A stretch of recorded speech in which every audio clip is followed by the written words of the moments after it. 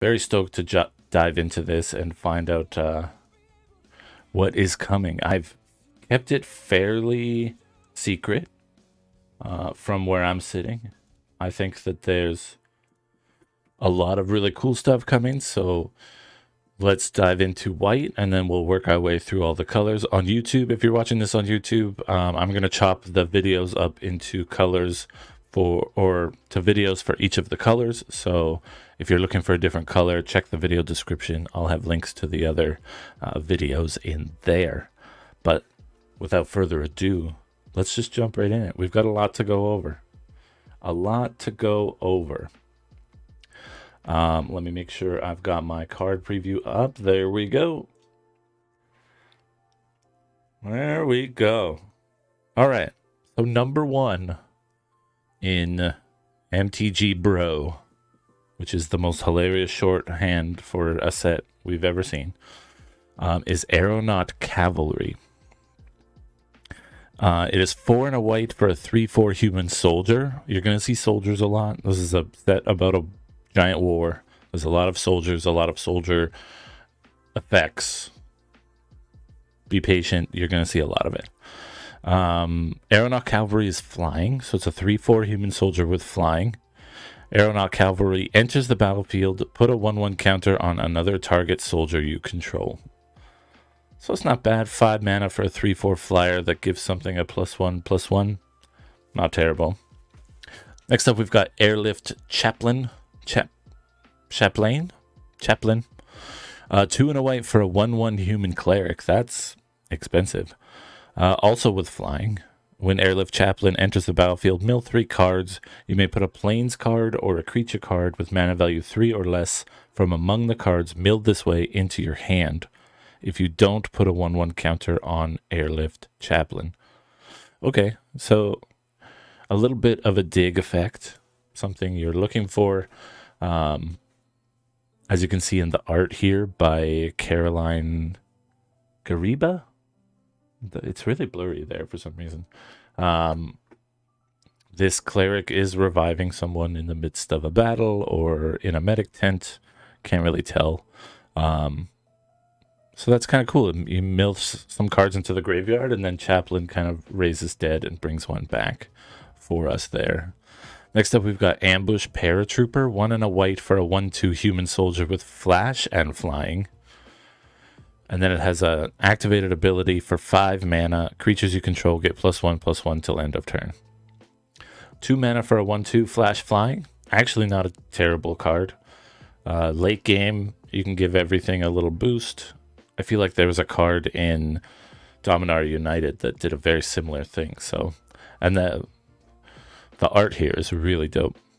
Just this guy looking like Judge Dredd with knives on his arms, like jumping out of a thopter. Very cool. Next up, we've got Calamity's Wake. Some of these downloaded from Scribefall a little blurrier than others, but be patient with me. We're just going to go through them and try to do our best to read them. Calamity's Wake, 1 and a white for an instant. Exile all graveyards. Players can't cast non-creature spells this turn. Exile Calamity's Wake. The Silex's blast had razed the land, leaving behind only snow and sorrow. Urza stood alone in the sudden silence. So in the Brothers' War, in order to defeat his former brother, now Phyrexian monster, Urza had to use the Silex, which basically destroyed everything around it, including potentially Mishra. We'll never know. So this exiles all graveyards, and then players can't cast non-creature spells. Next up, we've got Deadly Riposte. 1 and a white for an instant. Deadly Riposte deals 3 damage to target tapped creature. You gain 2 life. Interesting that they did 3 damage and 2 life. Normally they don't do kind of uneven numbers like that, but I'm intrigued. Seems like a good reprint. This is a reprint, I believe, from previous sets. I think there was one in Crimson Vow last year. Next up, we've got Disenchant. 1 and a white, destroy target artifact or enchantment. Instant speed as well, so that works out really great. Great Desert Prospector. 4 and a white for a 3/2 human artificer. This guy's got a grabby arm. When Great Desert Prospector enters the battlefield, create a tapped Power Stone token for each other creature you control. So Power Stone tokens are mana tokens, they're mana rocks, but they can only be used to cast artifact spells, triggered abilities, activated abilities, and artifact-related spells. So you can't cast like normal creatures, but you can pay things like tax, you can pay ward, you can pretty much do anything but cast non-artifact spells with it. That seems like an okay card. 5 mana for a 3/2 that creates, like, if white is going to play go wide with a bunch of soldiers, then, you know, maybe you're paying 5 mana to create 5 Power Stone tokens, which next turn gives you 5 extra mana to wield. So that's pretty good. Next up, we have our first mythic, In the Trenches. 1 white for an enchantment. Creatures you control get +1/+1. White does not need any more enchantments that are just trumpet blasts forever. For 5 and a white, exile target non-land permanent you don't control until In the Trenches leaves the battlefield. Activate only as a sorcery. Interesting. So you could play this. It's a delayed borrowed time. You're borrowing more time with borrowed time here. So you pay 1 white for an enchantment. All your creatures get a little bit stronger. And then later down the line, you can pay 5 and a white endless amounts of times to exile your opponent's stuff. So take their biggest thing first, and then their second biggest thing second, and they have to deal with this enchantment before they lose their entire board, basically.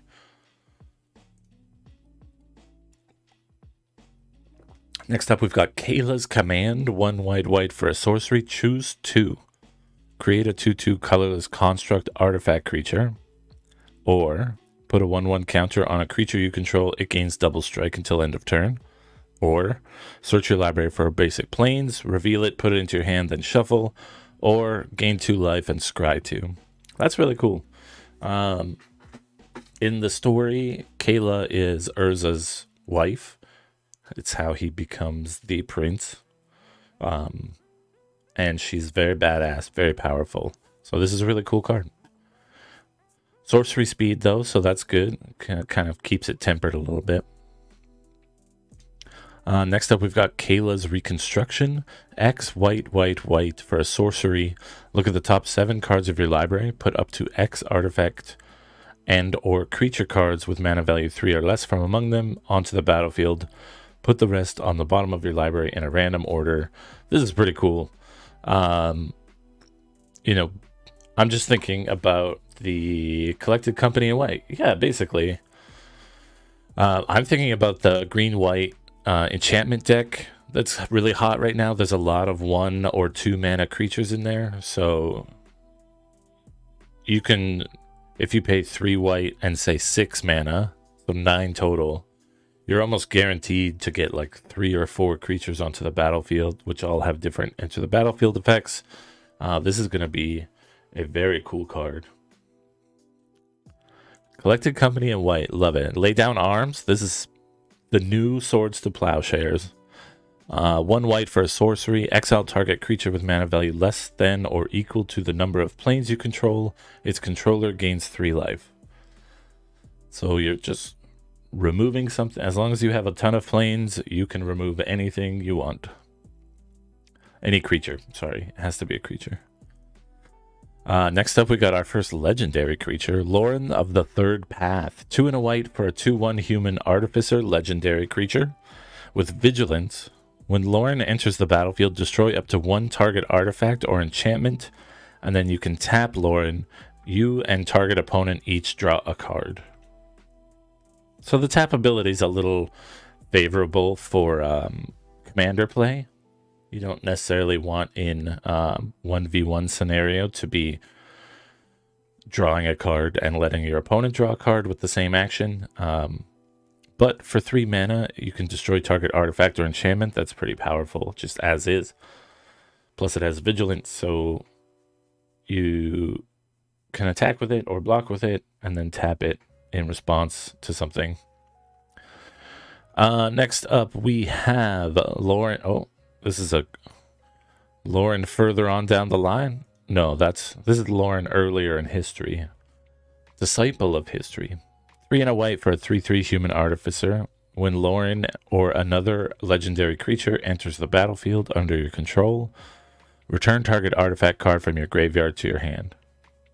Urza and Mishra may have been Tocasia's most famous students, but Lauren was the true heir to her legacy. Cool. And then we've got Lauren's Escape.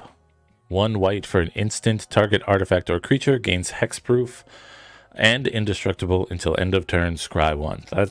That's powerful. This is going to be the limited bomb for white. Just like you had Take Up the Shield in the last set, or Destroy Evil, this is going to be get as many of these as you can, give stuff hexproof. Hexproof and indestructible until end of turn. That's pretty strong. Mass Production. For 5 and a white, it's a sorcery. Create 4/1/1 colorless soldier artifact creature tokens. Again, white is going to play really heavily into the soldiers themes, so keep your eyes out for stuff that helps that. Meticulous Excavation is 1 white for an enchantment. 2 and a white. Return target permanent you control to its owner's hand. If it has Unearth, instead exile it, then return that card to its owner's hand. Activate only during your turn. So this is kind of skirting around the rules of Unearth by exiling it first and then returning it to your hand. Otherwise, you're just returning a permanent to its owner's hand. It's pretty good. Play this on turn 1. You're using it by turn 3 for sure. The next one up is Military Discipline. 1 white for an enchantment aura flash with flash. That's pretty good. Enchant creature. When Military Discipline enters the battlefield, enchanted creature gains first strike until end of turn. Enchant creature gets +1/+0. So flash something, give it first strike. Next up, we've got another mythic. Myral, Field of Argive. 3 and a white for a 3/4 human soldier, legendary. During your turn, your opponents can't cast spells or activate abilities of artifacts, creatures, or enchantments. Whoa. That is bonkers. When Myral attacks, create X/1/1 soldier token. Soldier artifact creature tokens where X is the number of soldiers you control. So you just double your soldiers every turn? And your opponent can't cast spells or activate abilities during your turn? This is oh my god, now I can't even remember her name. Thalia. This is Thalia times 1,000. This is going to be the biggest card in white for limited, let me tell you, right now. Might even be the biggest card in constructed for white. Next up, we've got Phalanx Vanguard, 1 and a white for a 2/2 human soldier with vigilance. Whenever an artifact enters the battlefield under your control, Phalanx Vanguard gets +1/+0 until end of turn. So it becomes a 3/2. Not bad. Power Stone Engineer. Oh, this one's really blurry. My bad. 1 and a white for a 2/1 human artificer. When Power Stone Engineer dies, create a tapped Power Stone token. And yeah, this is quick explanation of Power Stones. It's an artifact with tap to add colorless. This mana can't be spent to cast non-artifact spells. But again, it can be cast to use, or it can be tapped to use a lot of other abilities, pay taxes, pay ward costs. The Power Stones are going to be powerful. Next up is Prison Sentence. 2 and a white for an enchantment aura. Enchant creature. When Prison Sentence enters the battlefield, scry 2. Enchanted creature can't block or attack, and its activated abilities can't be activated. So we've got a lockdown or a pacify But you also get to scry too, which is nice. Recommission. 1 and a white for a sorcery. Return target artifact or creature card with mana value 3 or less from your graveyard to the battlefield. If a creature enters the battlefield this way, it enters with an additional 1/1 counter on it. So at sorcery speed, you bring something back, put a 1/1 on it. That's a pretty good card. I feel like most white decks are going to want to play at least one copy of this to get them out of a jam. If they're not playing stuff like black or stuff with reanimation coffers, then recommission seems like a pretty good one. Next up, we've got Recruitment Officer. 1 white for a 2/1 human soldier with an activated ability that's 3 and a white. Look at the top 4 cards of your library. You may reveal a creature card with mana value 3 or less from among them and put it into your hand. Put the rest on the bottom of your library in a random order. So 4 mana, look at the top 4 cards, reveal a creature card with mana value 3 or less. So again, it's like encouraging you to find those cheaper soldiers. They want you to create this wall of soldiers to defend yourself and defeat your opponents. So this is helping with that, obviously. Next up, we've got Repair and Recharge. 3 white for a sorcery. Return target artifact, enchantment, or planeswalker card from your graveyard to the battlefield and create a tapped Power Stone token. So we've got two cards that immediately return stuff to the battlefield. Repair and Recharge is the expensive one, so you can get back your expensive creatures, your Morels, and then the Recommission is the cheaper one that gets back something 3 or less. That's pretty crazy. Who knew white had so much graveyard play? Next up, we've got Siege Veteran. 2 and a white for a 2/2 human soldier creature. At the beginning of combat on your turn, put a 1/1 counter on target creature you control. Oh no, they've remade that cleric. Whenever another non-token soldier you control dies, create a 1/1 colorless soldier artifact creature token. White is getting zombies. What was the name of that cleric from Ikoria? It was played in every white life gain deck. Put a 1/1 counter on target creature at the beginning of each combat. It was very good. Soul Partition. So I saw this card. It's very interesting. 1 and a white for an instant. Exile target non-land permanent. For as long as that card remains exiled, its owners may play it. Luminarch Aspirant. That's it. That is it right there. Oh, I just remembered that I still have my chat up in a random spot. I can put my chat up in a better spot. Sort of better spot. I'll just put it up on me. Do it on me. So this is a exile target non-land permanent. For as long as that card remains exiled, its owner may play it. A spell cast by an opponent this way costs 2 more to cast. So basically, you take something off the board. Say their biggest threat. You play this, exile non-land permanent. Your opponent can then replay it, but it costs 2 more. So you're basically tempoing them out.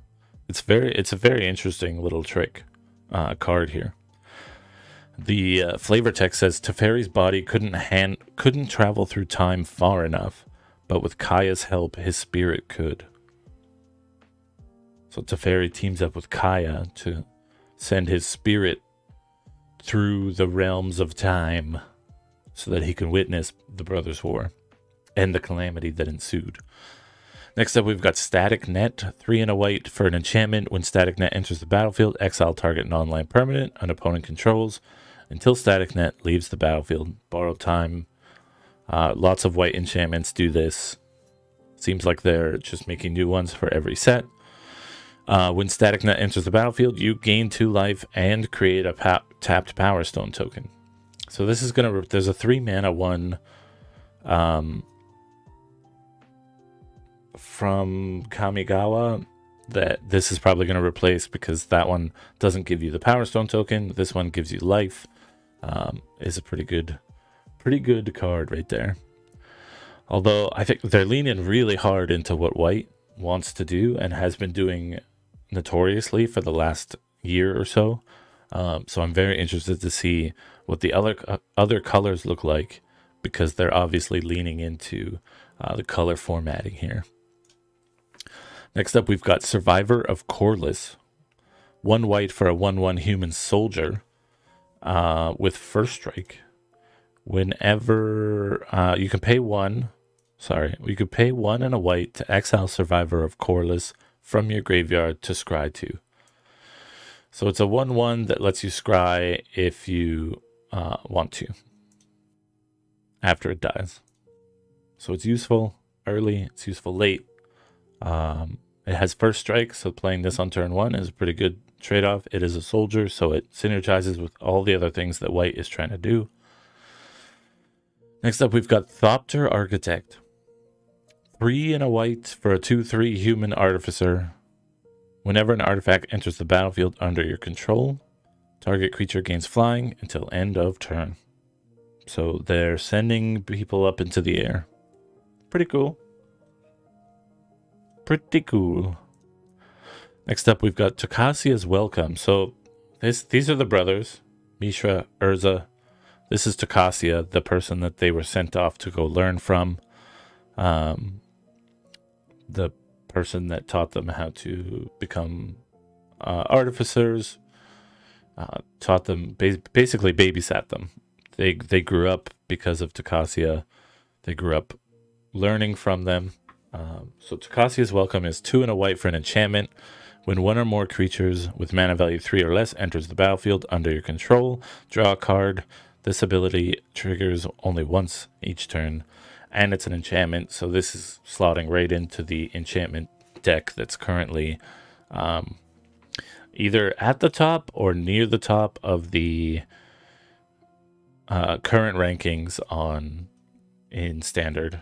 Let me just take a really fast look at the Standard tier list right now. Oh, it's actually dropped down to 4th, because someone figured out a mono white aggro deck, so that has bumped Selesnya enchantments down a little bit, but still it has 15,000 plus matches played in the last 2 weeks. So very popular, has a 60% win rate. It's pretty good. So this is going to slot right in, because that deck has a lot of cheap creatures. You're going to get to draw a card almost every turn, most likely, and it counts as an enchantment, so it triggers all the things in that deck that care about this kind of thing. You can tell that I've played a lot against this deck, because I'm not super stoked about. I actually built one for my partner, and that's what I play against them when we're playing Standard, and it's pretty good. It's a pretty good deck. Next up, we've got Union of the Third Path. 2 and a white for an instant. Draw a card. Then you gain life equal to the number of cards in your hand. This is great get out of jail card. If things are going south and your health total is a little bit lower than you're comfortable with, this is a pretty great little instant card. Gain some life. Hopefully you have some cards in your hand. If you have another draw spell, do that before this one, obviously. But next up, we've got Warlord's Elite. 2 and a white for a 4/4 human soldier creature. As an additional cost to cast this spell, tap 2 untapped artifacts, creatures, and or lands you control. So as an additional cost to cast, I've never seen them say tap an additional land or tap additional lands, because lands tap for mana, so they would just put pay 2. But that's cool. I think you can use, obviously, creatures, you can use artifact creatures, you can use Power Stone tokens, or lands. You just pay 2 extra mana with your lands. I think that's neat. It's a 4/4 for 3. You can get this out early on the curve. You just have to have other things to tap. Not too bad. Yoshin Medic. Look at this chair. God dang. Can you imagine being injured on like a battlefield and you see this thing like bumbling over to you? Like, I'm gonna fix you. And it's like, no, that's terrifying. Yeah. 2 and a white for a 1/4. So good blocker. Human, cleric, soldier, creature with lifelink. It says, go save as many as you can. The city walls may be rubble, but Krug will live on in its people. Dang.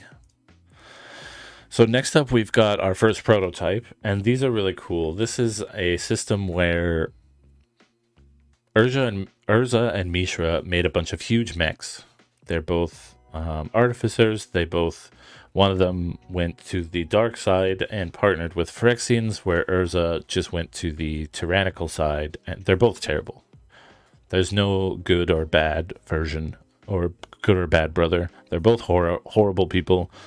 But they build these giant mechs, and they found a way to not only add flavor to these giant pieces, but also allow them to not just be a huge set of, 5 to 6 to 7 to 8 to 9 mana mechs that are huge and do massive things, because, people seem to veer away from really high cost bombs. In limited, it feels great, but you're also going to avoid huge bombs at the end of your mana curve in limited, because you never know if you're going to get there.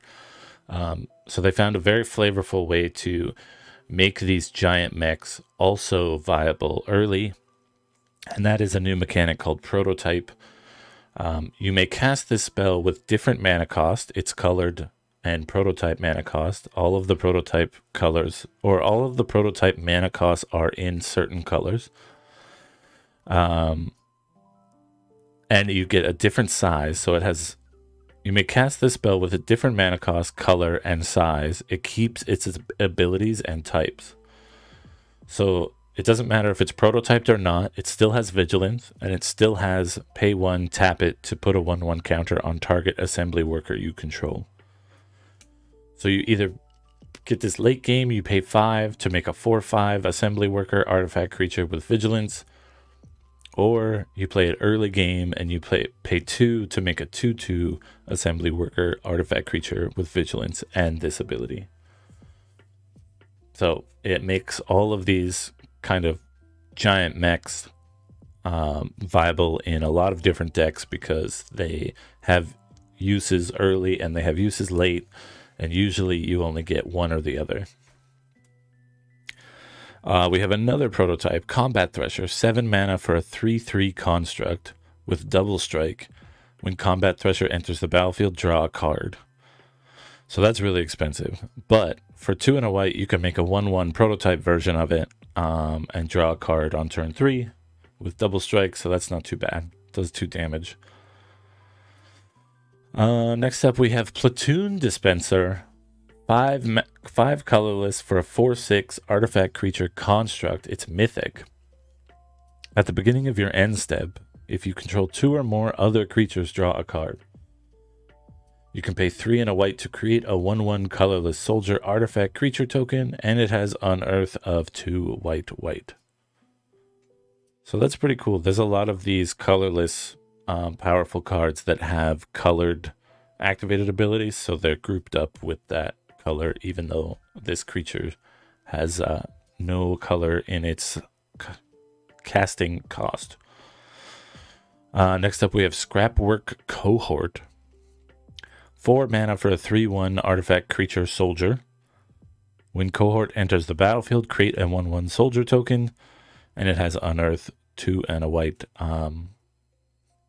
And if you don't know, Unearth is a returning mechanic that says you pay its Unearth cost, return this card from your graveyard to the battlefield, it gains haste, exile it at the beginning of the next end step, or if it would leave the battlefield, Unearth only as a sorcery. So before combat, you can Unearth as much stuff as you can afford from your graveyard, attack with it all one more time, and then it goes away and gets exiled from the game. Next up, we have Steel Seraph. Look at this Gundam ass thing. Dang. 6 colorless for a 5/4 artifact creature angel. We've got our first angel of the set. With flying. At the beginning of combat on your turn, target creature you control gains your choice of flying, vigilance, or lifelink until end of turn. Hot damn. And you can prototype it for 1 white for a 3/3 flying angel artifact creature. That is cool. That is a cool angel right there. My brother needs 4 of those for sure.